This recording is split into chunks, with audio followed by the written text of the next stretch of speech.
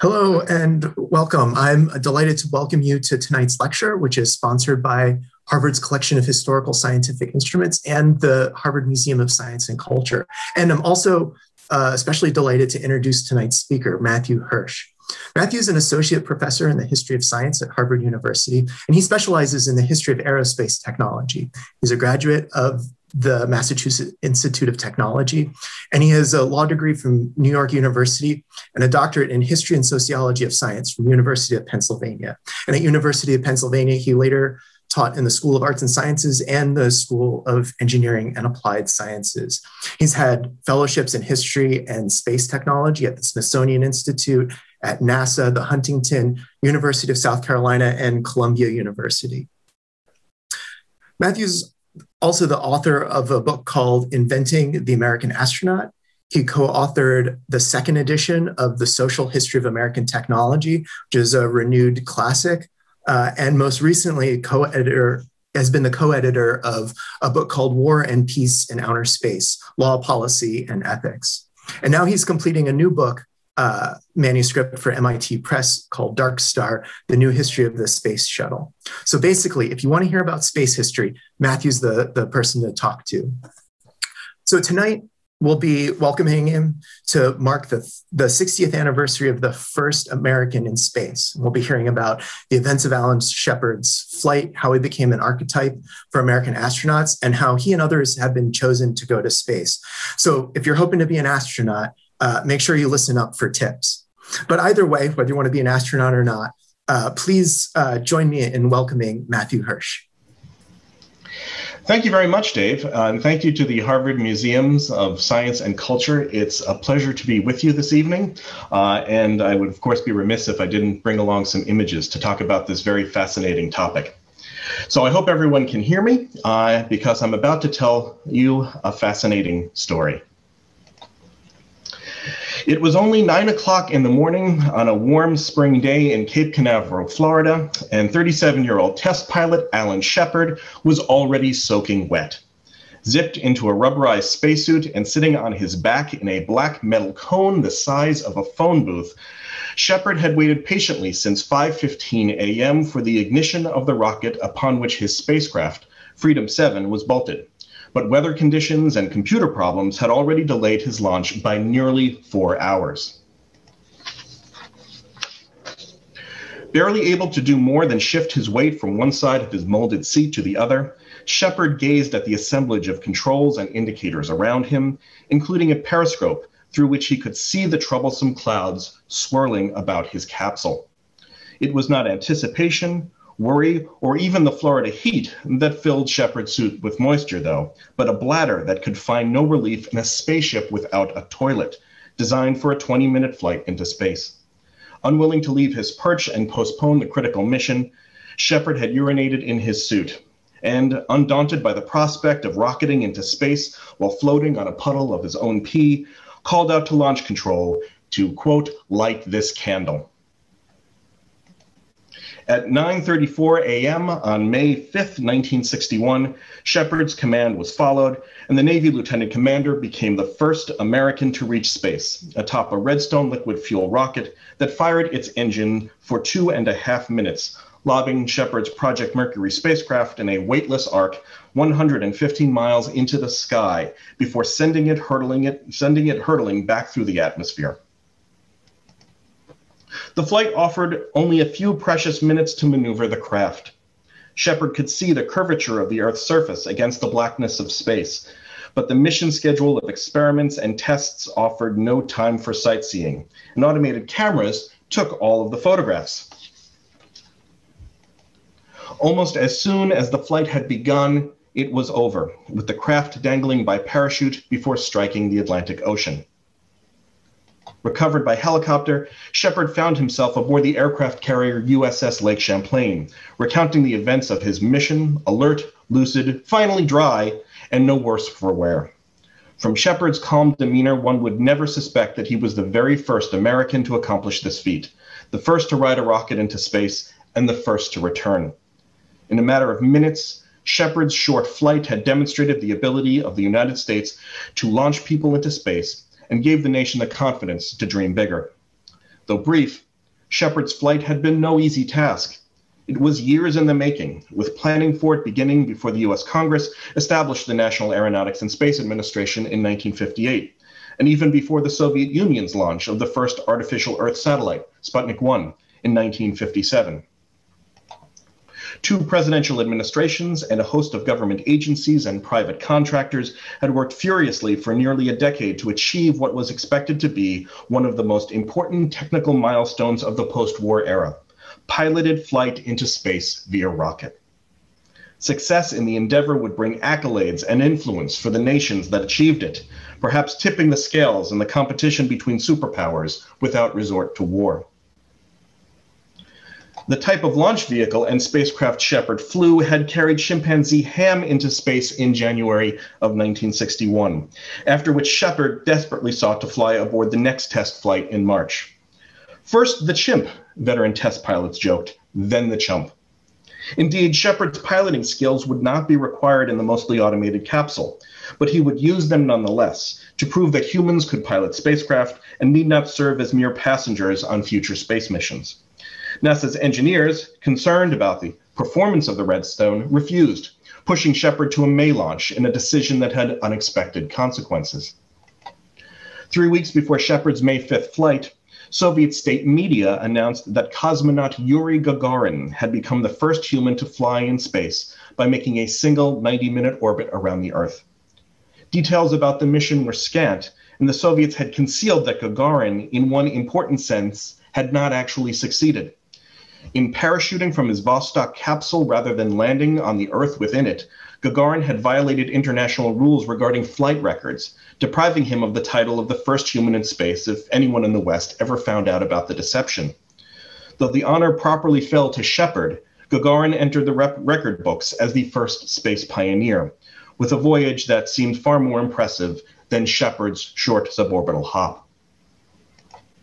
In fact, Gagarin's orbital voyage had required only a more powerful launch vehicle than Shepard's Redstone, not a superior spacecraft or pilot, and NASA would soon send its Mercury spacecraft into orbit atop the new Atlas launch vehicle.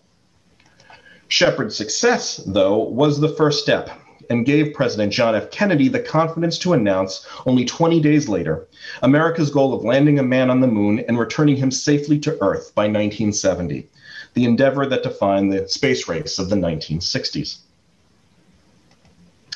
In completing his mission so well, Shepard became something of an archetype for American astronauts to follow, especially after an inner ear disorder grounded him and left him to run NASA's astronaut office, alongside fellow grounded comrade Donald Deke Slayton. Supervising the recruitment, selection, training, and assignment of new astronauts, they helped to define the often inexplicable set of qualifications required of those seeking the opportunity to voyage into space. Shepard had been, in NASA's estimation, the best of the original 7 pilots selected in 1959 to fly in Project Mercury, but all were accomplished aviators, bright, ambitious, and most of all, healthy. Selecting these men from the 110 shortlisted candidates fell to several individuals, including Harvard-trained physicians like Dr. Charles Berry, who treated astronauts throughout his career at NASA. The first would-be astronauts who NASA solicited for their participation in the space program were almost all in active military service at the time, and many interpreted the secret communications they received to be interviewed for the project as orders rather than invitations. The first 69 invited to interview concealed their misgivings and responded enthusiastically to the opportunity. After a battery of questions and psychological examinations in Washington, D.C., 32 finalists were sent for medical tests in New Mexico, conducted by aviation physicians unsure what exactly they were looking for. NASA has selected over 300 astronauts in its history, choosing a handful from thousands of applicants every few years beginning in 1959, with the original 7 astronauts of Project Mercury casting a long shadow over the competitions. The process NASA employs for selecting astronauts has changed somewhat in the last 60 years. The grueling and sometimes absurd medical tests inflicted on applicants have been greatly reduced in number and duration. But the process retains many of its key aspects, including its emphasis on technical achievement, athleticism, and an affable confidence Tom Wolfe described as the right stuff. Where this quality was once believed to exist only in male, white military test pilots, the only people able to receive the credentials necessary to even compete in the selections, the modern NASA astronaut corps is more representative of the nation as a whole and extends opportunities not just to pilots, but to civilian physicians, scientists, and engineers. While a small number of astronauts are likely to be recruited in the coming years by private companies engaged in spacecraft development work, the most assured path to space still lies with NASA, a U.S. government agency that follows civil service rules regarding hiring. The selection of the Project Mercury astronauts was conducted in secret, but these days, if you would like to become an astronaut, you don't have to wait to be nominated. You can write to this address, which probably won't get you very far, as NASA does not accept unsolicited application materials. A better strategy is to wait and check the web, especially usajobs.gov, which lists, among other opportunities, NASA's job advertisements for future space crews, most recently last year. You may be wondering if you need to be a military pilot or indeed any kind of pilot in order to be considered. But this is not the case, although having flying experience generally helps and can give you more chances to win a coveted slot. The earliest astronauts were all pilots and were expected to fly their space vehicles, and NASA still recruits highly qualified airplane pilots for the role, which, among other benefits, provides a pathway to command of a mission. Only the most accomplished pilots will succeed in this application track, and those candidates usually have postgraduate engineering training and exemplary military service records as test pilots of high-performance jet aircraft. A more likely route to space for most applicants is the science and engineering track. Astronauts who will not fly space vehicles but will perform spacewalks and mission experiments. NASA started accepting candidates like these in 1965 and relaxed the rules substantially in 1978, opening this track to people without piloting experience and no plan to get any. In practice, many of even these applicants have military or piloting experience, perhaps not enough for the piloting track, but usually combine it with advanced degrees in medicine, physics, or engineering, among other disciplines, and often multiple degrees and credentials. NASA has no need for non-scientific professionals at this point. So all of you historians and lawyers and accountants will need to find some other way to reach space. Plans to launch journalists and artists into space never quite got off the ground, but educators have been a tiny part of the program ever since the early 1980s, although they are rarely flown, especially given the loss of Krista McAuliffe in the Challenger disaster in 1986. The good news, though, is that provided you are in good health, there are no set age limits, and most people are probably fit enough to fly in space. Although with 10,000 or more applications received for every astronaut selection, NASA seldom picks people who meet only the minimum qualifications. Astronauts, once selected, are federal civil service employees who will earn a salary prescribed by federal regulations or their military pay if detailed to NASA from their respective service branches. If your plan is to become rich by being an astronaut, then you will not succeed. A few astronauts have traded on their celebrity or made wise investments, but this work is no path to wealth.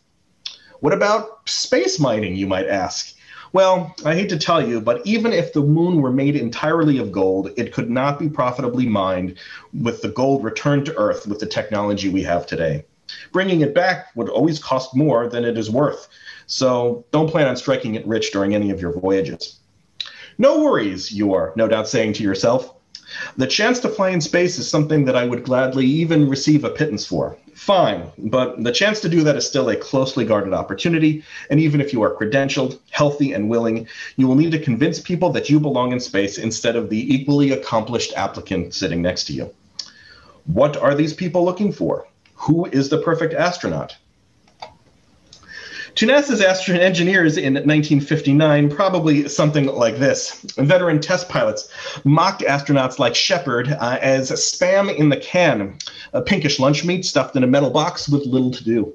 At first, this conception of the spacefarer wasn't too far off the mark. NASA physiologists debated sedating astronauts before their flights, as Project Mercury would principally test man's ability to survive flight into space, not necessarily even his ability to do very much while he was there.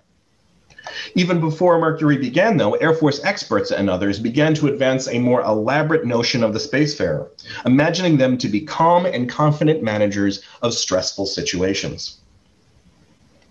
We must find those who are experienced observers, who have demonstrated cool-headedness and resourcefulness, who have good intelligence, who can tolerate physical punishment, and who are stable, calm, and confident.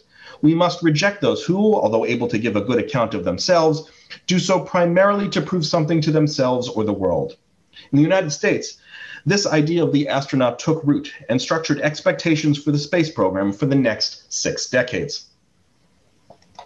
Despite the elaborate examinations conducted on astronaut applicants, the interview conducted by existing astronauts has traditionally been the most important part of the selection process. Unlike an academic exam, technical questions aren't a priority, but rather queries aimed at elucidating character. What are the questions like? One common question asks applicants for something they do better than anyone else on Earth. The only wrong answer is no answer at all. Right answers can be odd or even intimidating. One successful applicant, a former Navy SEAL, answered, quote, "kill with a knife." Not a skill required for spaceflight, but an expression of self-assuredness that impressed his examiners. If you make it through the multiple rounds of competitions and selections, you will have arrived in a strange kind of monastic order, but to be sure at the very bottom of it. Until astronauts complete their training and, to some veterans, fly their first mission, new arrivals are mere astronaut candidates, or ASCANs for short, a term intended to be pejorative. Earning the respect of fellow astronauts is the ticket to advancement, and for new ASCANs, this means excelling in training that might, depending on luck, take years, just a few if you are lucky, and a decade if you are not. What will this training look like? Much of it will take the form of classroom instruction and spaceflight basics. These courses aren't graded because astronauts hate being ranked against each other. Some of the training will be in the field, much of it a lot of fun. Most human space vehicles operate in orbits that pass over virtually every ecosystem on Earth, which means that an accident or problem could result in space vehicles returning to Earth at sea, in forests, on tundra, or in deserts. At least some part of astronaut training, and generally the part ASCANs enjoy the most, is spent learning the techniques to survive in harsh environments. But since most of the Earth's surface is covered with water, not sand, most American spacecraft have landed in or near it, and military water survival training is mandatory for astronauts, as is scuba training, as it is the closest terrestrial analog to being in space. If you were assigned to conduct a spacewalk or extravehicular activity, EVA, you will spend time in the pool fully suited up because floating is one of the best ways to practice experiencing some of the feelings of weightlessness you will encounter in orbit, as your spaceship falls in a circular path around the Earth's rounded surface. True weightlessness feels like that weird sensation you get jumping off of a high diving board. Neutral buoyancy in swimming pools is not a perfect simulation of weightlessness because you will still perceive an up and a down, but your body will move in a way similar to that in which it will float while in orbit. There is sadly no static environment on Earth that can mimic true weightlessness, no chamber or centrifuge. The only way to experience true weightlessness is by riding in an airplane conducting a series of climbs and dives, which, when done properly, will give passengers and crew about a minute of weightless conditions at a time, enough to experience some of the sensations of spaceflight without going into space. This is one of the few aspects of astronaut training that anyone can, for enough money, enjoy as a private citizen, and a variety of companies offer these kinds of rides now. Astronaut training, though, is not all fun and games. You will need to become familiar with equipment, and if you are a pilot, practice flying aircraft that simulate the performance of spacecraft. Any astronaut who will interact with the spacecraft will also utilize ground-based simulators. You will literally spend weeks on end in these devices, which will test not only your mastery of the skills you will need on your mission, but your ability to work with others and manage emergencies. These simulators have become more sophisticated over the years, but are still challenging devices designed to reveal flaws in your preparation, and you will grow to love and hate them in equal measure. Astronauts crash simulators, sometimes accidentally and sometimes on purpose, but mostly astronauts try to do well in them and never quite feel that they've done well enough. Don't be surprised if you feel like you haven't reached the level of expertise you imagined you'd have. Space vehicles are complex machines, and they can't be mastered on memory alone. Recently deceased astronaut Michael Collins, command module pilot of the 1969 Apollo 11 moon landing mission, later remarked that he couldn't say how long he had trained, estimating that he had devoted his entire 3-year career at NASA to the task and more. Quote, "For 6 months I had been training specifically for Gemini 10 with its peculiar EVA and rendezvous problems. But this period had of course been preceded by 6 months of Gemini basic training during my tenure as backup for Gemini 7. But how about all the basic grubby training with its emphasis on orbital mechanics, or the jungle training, or the centrifuge, or the zero-G airplane, or pressure suit work? Or what I learned in test flying at Edwards, or ejecting from a smoke-filled cockpit years before? Or the math I learned in school, the foundation upon which orbital mechanics was built? I just don't know how long it takes, except that it has taken me 35 years to reach crew quarters." Being in space is scary. Nothing you do to train will likely make it any less so. The good news is that you will probably not be very scared. Astronauts fall back on their training during stressful times and have, historically, been more likely to obsess over mistakes they've made than their physical safety. That said, space is still dangerous. Collins reported being mildly worried throughout his flight, not just for his own safety, but also for that of his crewmates, Neil Armstrong and Edwin Buzz Aldrin, who he feared would make it to the lunar surface, but be unable to return. To be in a spacecraft is to know that just outside a thin wall of aluminum lies a frozen vacuum that can turn you into a popsicle in seconds. While some astronauts have worried about hatches opening or bulkheads failing, it's good to remember that the walls of your blood vessels are far thinner than the walls of a spaceship, and you rely on them to keep your cardiovascular system intact, which may be the creepiest thing that I will say throughout this entire talk. Will you survive in your first flight into space? Maybe, probably, really. Astronauts, like other people with dangerous jobs, sometimes die in the course of their duties, but fatalities are relatively rare. Spaceflying was probably most dangerous in the early 1960s, when training and mission accidents were more common.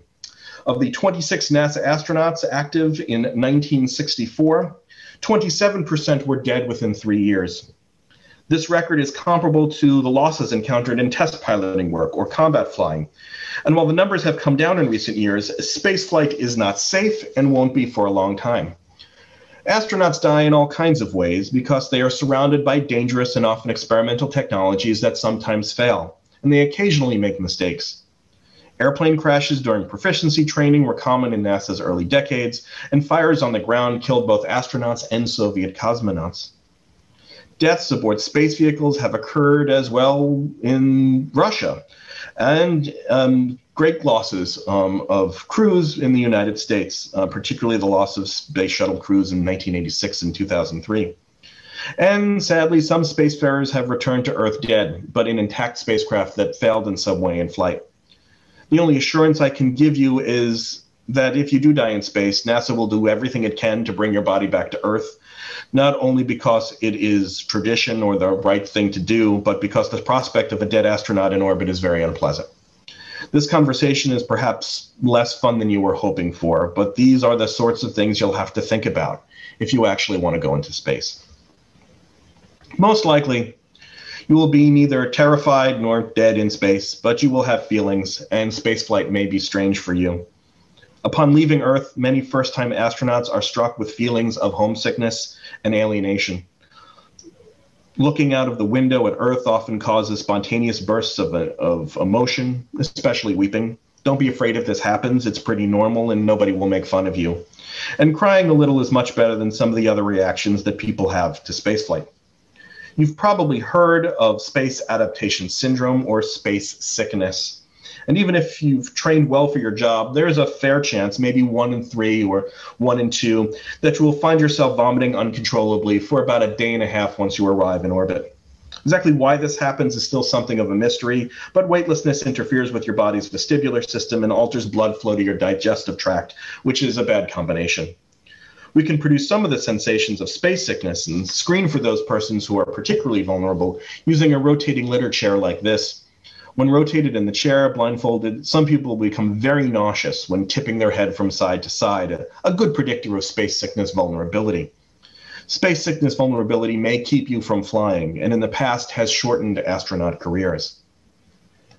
Because barfing in space isn't just messy and smelly, it's potentially life-threatening, especially if it happens in a spacesuit. Vomited material will float in space, and the risk of it obstructing vision or being aspirated is very high.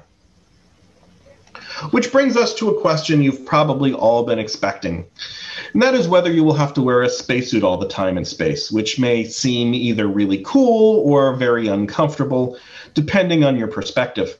Astronauts haven't always traveled into space wearing pressure suits, but on most flights, they provide a measure of redundancy and safety in the event that cabin pressurization fails.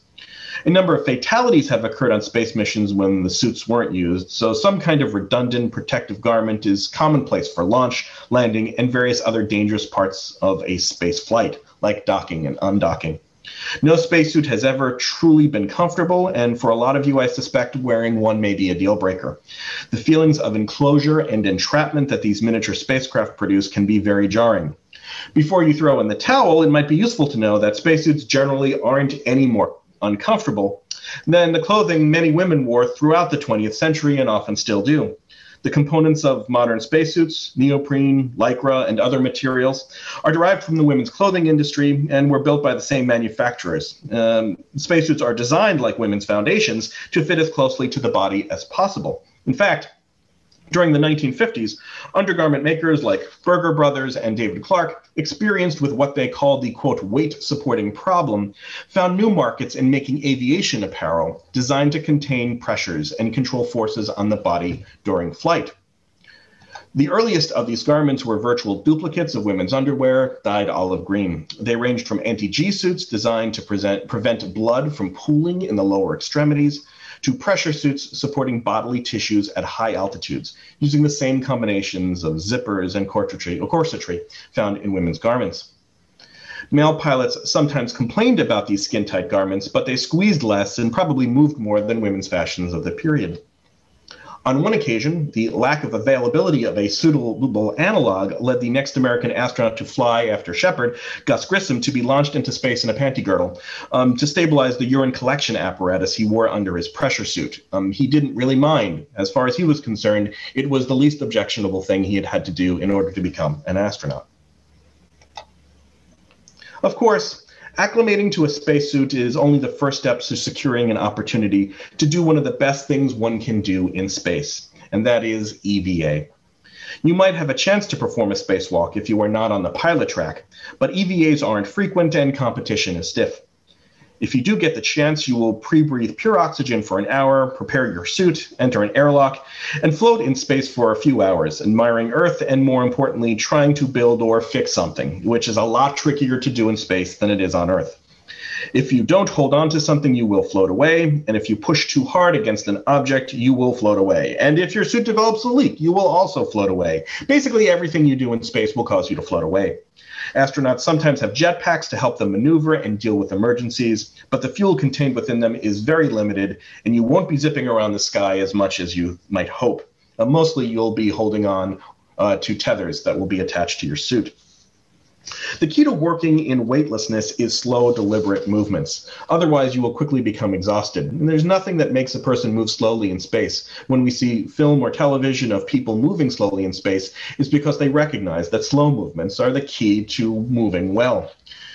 Because your rubberized suit will resist the movement of your limbs, every movement will require effort. And it's not uncommon for the pressure on astronauts' fingertips to cause them to lose their fingernails over time. EVAs, especially the very rare untethered ones, are a lot of fun, but they are athletic experiences for which you will need to train a great deal. Of course, there's always a risk that your suit will fail in some way, and failures have happened, but they are not routine occurrences. The most recent one involved water from a coolant line leaking into the suit and filling the helmet with water, which is a very serious emergency. If you are worried that your helmet will just pop off, though, you need not be. This has never happened, and even if it did, your head would not explode. More likely, it would do something like this. And yes, this is Arnold Schwarzenegger from Total Recall. A film that is surprisingly technically accurate, because any gas and fluid-filled cavities in your body would immediately start to expand in a vacuum or near vacuum. Your face would swell, and your eyes would bulge, and you would get very, very cold very, very quickly. You would probably be conscious for about 10 seconds. But after that, you would be in very bad shape and probably be dead within a minute. Within that period, though, your crewmates would rescue you because astronauts never spacewalk alone. Since spacewalks can last 8 hours or more, you may be wondering how you will eat, drink, and excrete while you are in your spacesuit. And the answer, I'm afraid, will not please you. Absorbent garments are the norm for spacesuit toileting, and other technologies generally don't work nearly as well. NASA has tried to improve on commercial diapers, but hasn't really been able to do so. Once safely inside your spacecraft, there's a good chance that a toilet of some kind will be available for your use, but they don't work exactly the way they do on Earth and are known for their mechanical unreliability. If sharing this device with your crewmates makes you uncomfortable, don't worry, certain parts are actually swapped out for each user. The device itself isn't much fun to use, and women have often encountered problems with it. On the space shuttle, urinating into a towel generally was the easiest way to excrete, but be careful. In space, surface tension forces liquids into droplets that float freely throughout the cabin until they hit something. So unless you want to spend your time cleaning up, make sure that liquids go exactly where they should as soon as they are produced. This fact precludes normal bathing and washing in space, which, as it turns out, is basically virtually impossible in weightless conditions. On the largest American space vehicle, Skylab, astronauts used an experimental shower to contain wayward water, but it didn't work very well. And space baths these days are washcloth affairs that never leave anyone feeling too clean. When it comes to eating in space, comfort will, again, take a backseat to efficiency and the limits of the space environment. Spacesuits won't give you the flexibility to withdraw your arms back into the suit, so if it's not already in your helmet, you can't eat it. Space helmets sometimes include special ports for water hoses or self-contained water pouches and energy bars for snacking. But solid meals will have to wait until you are safely back aboard your spacecraft.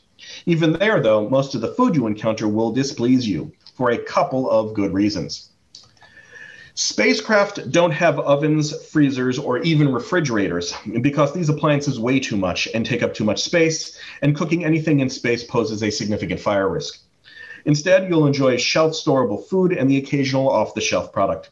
Any fresh food you bring with you won't last, and certain things like the corned beef sandwich astronaut John Young brought into space in 1965 may produce crumbs that will float away and dirty up the cockpit. Even if you had good food, though, it might not taste the same in space, as weightlessness tends to clog the sinuses and prevent astronauts from smelling and tasting their food properly. Water provided on spacecraft is often produced in fuel cells that leave a lot of dissolved oxygen, giving crew members flatulence that can be painful at times. Nobody gains weight in space. Shepard's flight was too short to require nutrition. The only food aboard Freedom 7 was survival food intended to be consumed after landing. An American didn't eat food in space until John Glenn's orbital Mercury flight the following year. And while spaceflight proved to offer no impediment to swallowing and digestion, the food he brought with him was terrible. Some foods were chopped into cubes and covered with wax, which made them tasteless, while others were pureed and put into toothpaste tubes, which were later abandoned because of their excessive weight. Plastic bags of dehydrated foods became the norm beginning with Apollo, as water was relatively plentiful on the spacecraft, and food could be stored more compactly when it was dried out first. Later American space vehicles experimented with canned items, and Skylab astronauts even enjoyed fresh baked bread. Well, bread baked into a sealed can, which would be reasonably fresh when it was opened. Improvement in these meals has been minimal over time, in part due to the lack of refrigeration and cooking devices. Because much of the food is stored at 90 degrees Fahrenheit, fruit delivered to the International Space Station rots within a couple of days, with bananas probably being the least shelf-stable. Instant tea and coffee hydrate reasonably well in space, but experiments in the 1980s to bring soda aboard the space shuttle ended unsuccessfully, in part due to the lack of refrigeration. You can imagine what it would be like to drink warm soda in an environment of painful flatulence. If you are hoping to drink alcohol in space, you will be disappointed, as it is forbidden on U.S. space vehicles, but a variety of sources suggest that not only has alcohol been brought aboard Russian spacecraft, but that crew members have actually gotten drunk in space from time to time. Whether tipsy or not, though, you will eventually go to sleep, which in space is a little harder than it sounds. Space vehicles can provide rooms to all crew members, so sleeping with the lights on and people milling about is the norm. The standard sleep technology is a bag of sorts, strapped to any surface large enough to hold it. Walls, floors, and ceilings are interchangeable in space, and any room can be a bedroom. In space, the body assumes a relaxed position with limbs bent, but your sleeping bag will create gentle pressure to replace the absent force of gravity, inducing the feeling of sleeping on a soft mattress. In weightlessness, though, it is not uncommon to dream that you are falling, which of course you are, only you never actually hit the ground in both your dream and in real life. This can be a little disconcerting. In case you were wondering, these sleeping bags are only intended for one person, and despite endless speculation, we have no evidence that anyone has ever experienced sexuality of any kind in space. While opportunities for sexual pairings have occurred, even among a pair of secretly married space shuttle astronauts in 1992, we know of no encounters, and even masturbation seems to be somewhat uncommon. After returning from his visit aboard Skylab in 1974, astronaut Ed Gibson dismissed the idea, mostly due to the lack of privacy, energy, and time available on most space missions. With all of the stresses placed upon the body and mind during spaceflight, you might wonder if it will be just too much for you. On that front, I have good news. Though described in popular culture for decades, space madness, as we might call it, doesn't actually exist. Astronauts can sometimes become ecstatic about the space environment or cranky when asked to do too much, but depression, psychosis, and religious mania during missions is uncommon. Spaceflight appeared to be hard on marriages, but mostly because taboos about divorce during the 1960s kept unhappy astronauts and their spouses married to each other long after they would have otherwise divorced. Viewing Earth from the cupola aboard the ISS may give you some sniffles, but the emotional trauma some people associate with space exploration is a product of professional dissatisfaction upon the return of astronauts to Earth, not the stresses of traveling in space. This is a good thing, as the only treatment for transient psychosis in space is limited to haloperidol. And as with any health emergency, the goal is to return people to the ground as quickly as possible for proper medical intervention, no matter what the cause. The emotional impact of spaceflight is a long-term problem. You may well find after you return from space that nothing you do feels quite as exciting. And the fact that you can't just let go of your toothbrush in midair and have it just stay there will probably be a source of endless disappointment. Most astronauts adjust, but Buzz Aldrin suffered from depression and alcoholism after walking on the moon, and others went to great lengths to fly again. Your body, in fact, may be your worst enemy in this effort, and astronauts are notoriously shy around medical professionals who have the power to ground them if they are unwell. This is, in fact, what happened to Alan Shepard after returning to Earth. After being grounded in 1963 with Meniere's disease, he was barred from flying in space. Fortunately for Shepard, though, an experimental surgical procedure resolved his symptoms, and Shepard received command of Apollo 14, reaching the moon a decade after the flight of Freedom 7 and ending his astronaut career by walking on the lunar surface, one of only 12 human beings to have had that honor. Shepard died of leukemia in 1998. The earliest astronauts, like Shepard, enjoyed a certain celebrity that both expanded their post-flight career options and created a certain amount of pressure on them and their families. You probably won't become famous as an astronaut, but that's okay, because being an astronaut has its own rewards, though they are bought with a significant amount of personal and professional sacrifice. Not only will you need to relocate and spend a lot of time away from home, but whatever career you had before you became an astronaut will likely end, or be transitioned into or transformed into something else. Astronaut, as Shepard used to tell new Askans, was a job that one did 24 hours a day. Before I end my remarks, I should dispatch a couple of other questions you may be afraid to ask. First, what about aliens? You need not worry about meeting any in your interstellar travels, because while odds are there's some kind of life elsewhere in the universe, any planet that could support a spacefaring civilization is likely so far away from us that its inhabitants are unlikely to find you. Our closest stellar neighbor would take maybe 25,000 years to reach Earth using the propulsion technology that we and presumably they understand. And we must be careful assuming that extraterrestrials are any smarter than we are. Our only hope of reaching these distant worlds is through radio signals, which themselves will take decades or centuries to reach other habitable worlds. Some other questions that may be on your minds. You are probably wondering whether all of the monkeys we shot into space came back super intelligent. The answer is yes. Well, that's enough for now. Go explore space, like Alan Shepard, but don't complain to me if you don't like it. Thank you very much.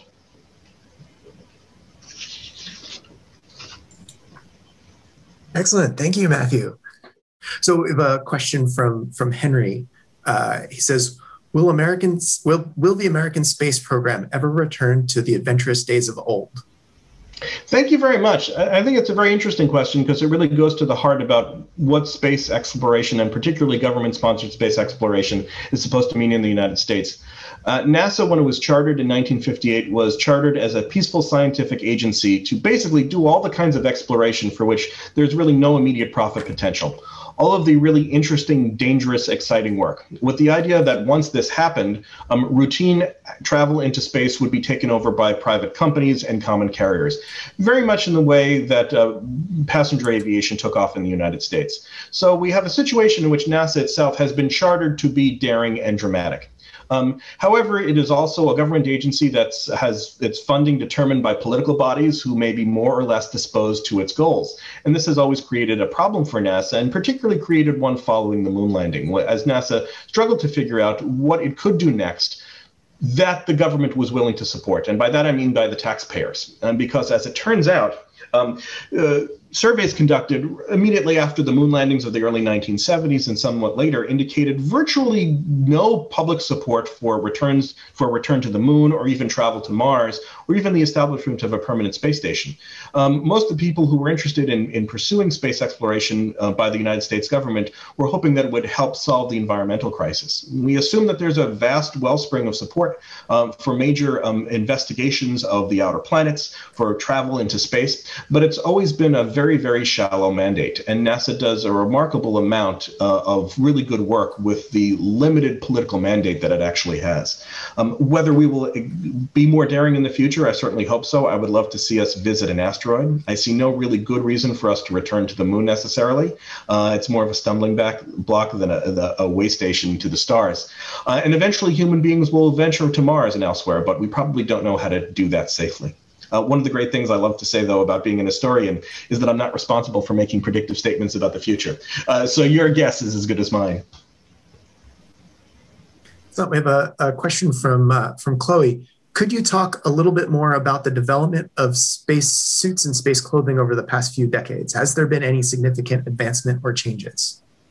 This is a fascinating story. The spacesuit was something that was first articulated in American science fiction by an author named Garrett Serviss, who wrote a serialized sci-fi novel called Edison's Conquest of Mars, which is his answer to H.G. Wells's War of the Worlds, in which Thomas Edison develops an anti-gravity substance, builds a spaceship, and invents spacesuits so that Americans can fly to Mars and defeat the Martians on their home turf.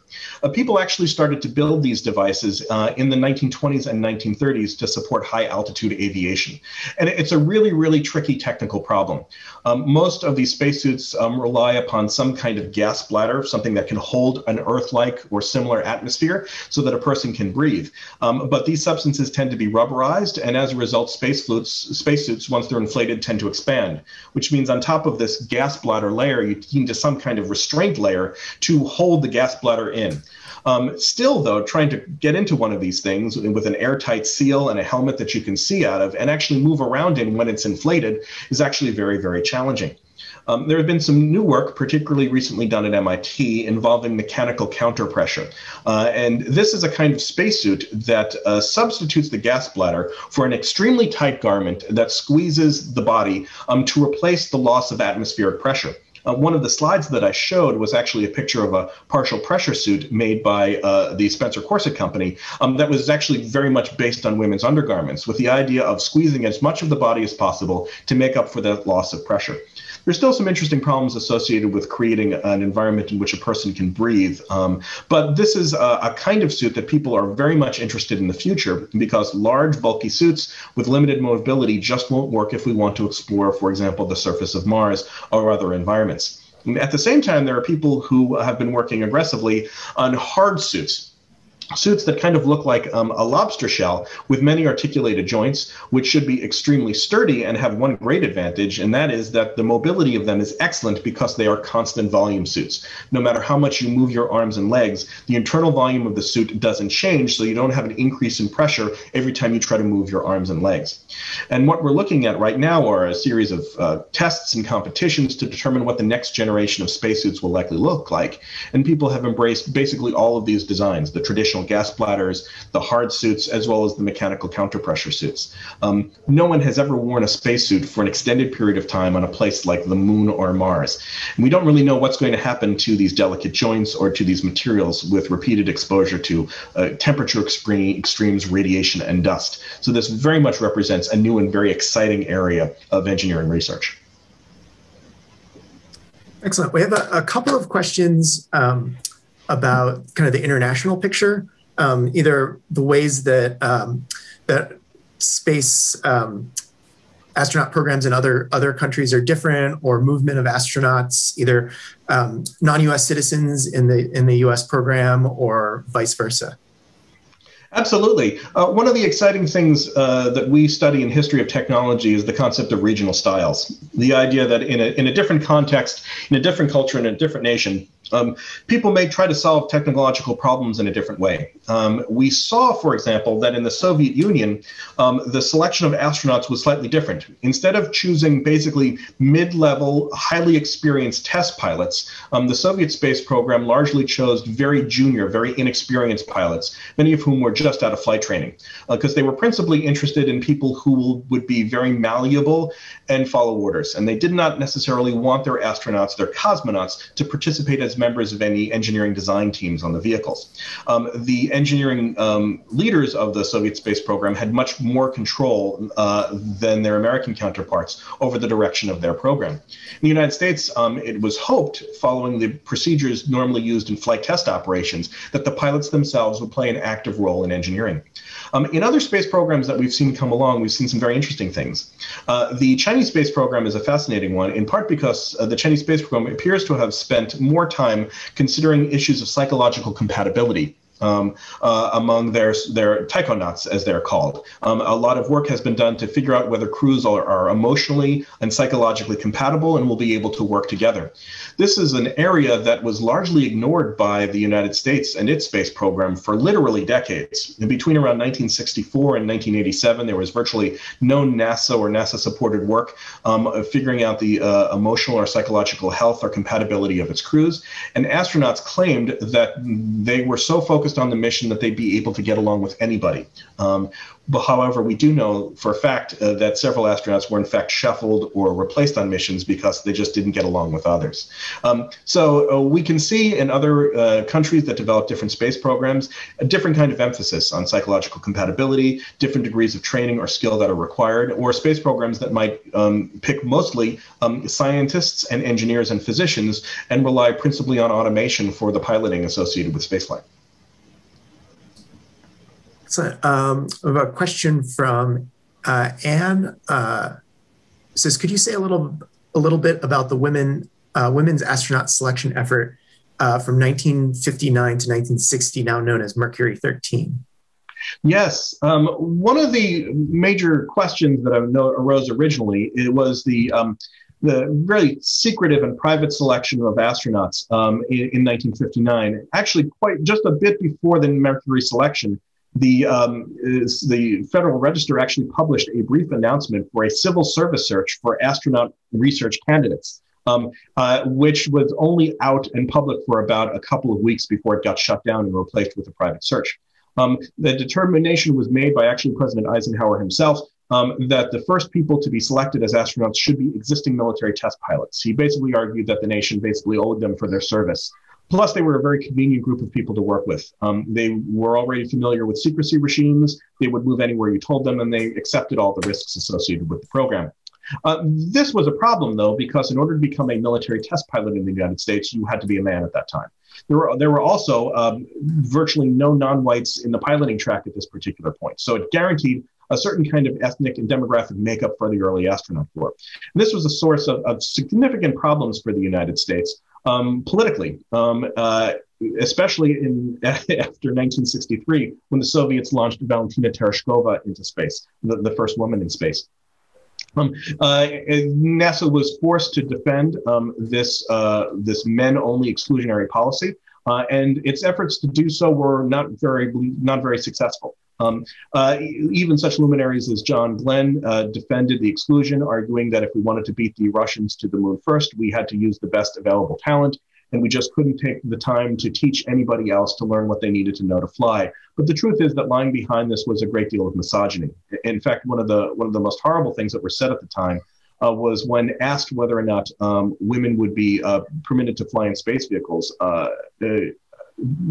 German-born space vehicle designer Werner von Braun said in response that the male astronauts would be allowed to bring into space 100 pounds of recreational equipment, which tells you what kind of attitudes we're looking at back then when it came to the question of women flying in space. Within NASA and its orbit, effectively, large numbers of people thought that women actually would be an excellent choice for flying into space because they weighed less and they took up less space and didn't breathe as much oxygen. And many were already trained pilots. So in fact, Alan Lovelace, one of the key contractors for NASA who conducted the medical examinations of astronauts, conducted at the same time a series of tests aimed at trying to identify women aviators who could pass the medical screening qualifications and be offered to NASA as potential women astronauts. Unfortunately, this effort never had official NASA sanction. And when NASA found out about it, they pulled the plug on it, as did the Navy, which was involved in some of the testing, particularly centrifuge testing. So this effort to recruit women astronauts as early as 1961 failed, although there have been some excellent books written on the subject, particularly my favorite by Margaret Weitekamp. The recruitment of women took many, many more years. In fact, it was not until 1978 that the first women joined NASA's space program as mission specialists in the non-piloting track.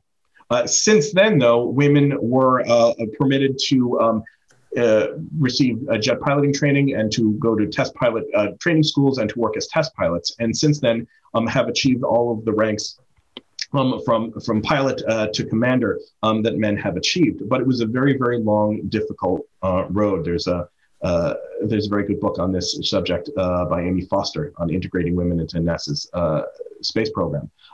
This is a problem that flummoxed NASA on a really basic level in terms of creating equipment and even clothing that would properly fit women. They had mastered travel to the moon, but they were still flummoxed to some extent by broadening space vehicles in this kind of way. So we have a couple of questions about SpaceX and your thoughts about SpaceX. This might be a question that's come up before. Now, people often ask me about the privatization of spaceflight and whether we're living in some kind of sort of very new moment. And as I mentioned earlier, there was always an expectation that NASA would develop technologies and then provide those technologies to private industry who would exploit them. And this is exactly what happened in the case of SpaceX. SpaceX's engine technology is based on NASA research of the 1990s that was provided to the company. And SpaceX is trying to fill a niche that was previously occupied to some extent by other large defense conglomerates that made launch vehicles and sold them to the United States government for various purposes. We are seeing perhaps an increase in private responsibility for managing the development of space vehicles and even launching them into space. But something that we have to keep in mind is that there is no private spaceflight market in the United States, and there won't be for some time. There's only one customer effectively, and that's the United States government. And SpaceX is competing in a very interesting and engaging and novel way for contracts that were previously won by other larger entities, whether we're talking about Boeing or Lockheed or McDonnell Douglas or other space entities. They're using some novel technology. They're keeping costs low. They're experimenting with reusability in interesting ways. But they're still trying to attract the interest of the same big customer, the same deep pocket, which is Uncle Sam. It'll be quite some time before people have the opportunity, without spending literally $60 million, of figuring out a way to fly into space. There isn't necessarily a whole lot for individuals and private citizens to do, or even private corporations to do in space. It's a dangerous, hostile environment in which human beings don't really do very well. But we've always seen, right from the very beginning of the space program, various corporations and various entities trying to capitalize upon the largesse of the U.S. government. Great, and I think we have time maybe for one more question. We have a question from Julie. That's, what is your favorite aspect of space exploration to research and write about, or maybe more generally, like what brought you to this, to focusing on this kind of topic? Oh, what a great question, and one I'm not asked very often. But the root of my work was a project that I did when I was still in graduate school, examining a group of astronauts who joined the space program in 1969. They were transferred over from a military program, and as soon as they arrived in NASA, they were told that the Apollo program was coming to an end and that they would never fly. This group of astronauts stayed at NASA trying to help out where they could, working on backup for space missions, helping design systems, writing checklists, helping to develop the space shuttle, and they stayed in NASA in many cases for a decade and a half, waiting for some chance to fly in the future. And most of them ultimately did. They all flew on the space shuttle, and they finally were able to achieve their dream. And there's something about that kind of dogged devotion to flying in space that really gets me. I'm always taken with stories of people who have this notion in their head that this is something they really have to do, that they must do.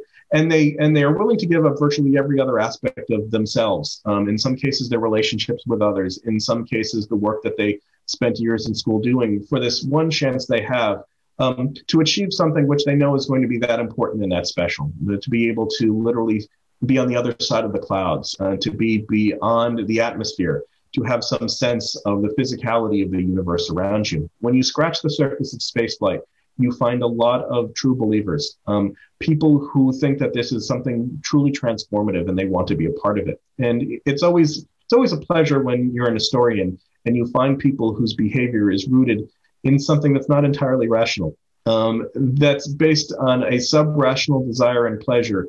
And when we look at the early history of rocketry, when we look at the development of space vehicles, and even the modern practice of spaceflight today, we'll see a lot of people who don't really have a very good reason for liking the things that they do. They just do. And in a way, it's the relationship that I've always had with space. This is something that has been fascinating to me ever since I was 2 years old, and I have no idea why. Excellent. I think that is a pretty good place to leave it. So thank you so much for sharing these great ideas with us and this great story. And so hopefully this is some good tips for those future astronauts out there. Thank you so much, Dave, and thank you once again to the Harvard Museums of Science and Culture. I've had a wonderful time here.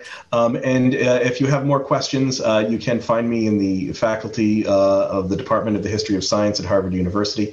And I'll welcome your questions. Thank you so much.